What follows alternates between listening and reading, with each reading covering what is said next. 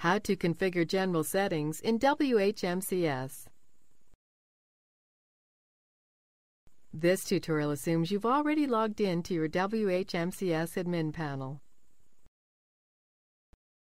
Now let's learn how to configure general settings. Go to the Setup menu and click General Settings. Scroll down. On this first tab, you can change your company name, email address, domain, and more. Let's make some changes.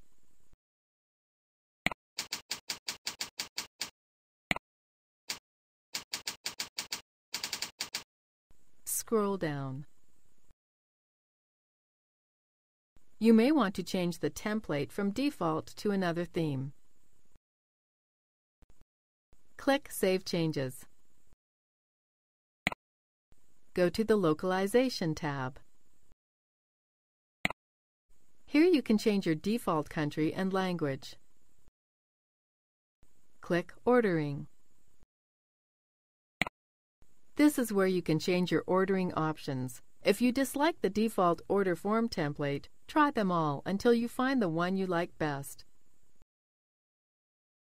Most web hosts will probably want to require their client's acceptance of the terms of service.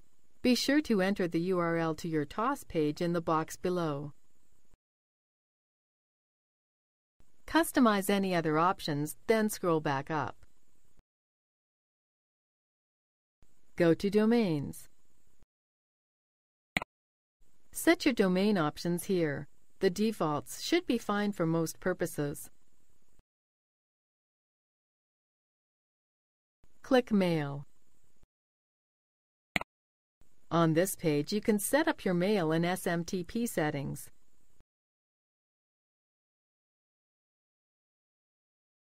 Go to Support. WHMCS allows you to install support modules that integrate it with a standalone support solution such as Kayako. This is where you choose the support module you wish to use.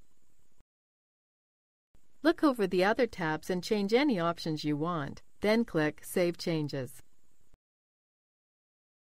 That's it! You now know how to configure general settings in WHMCS.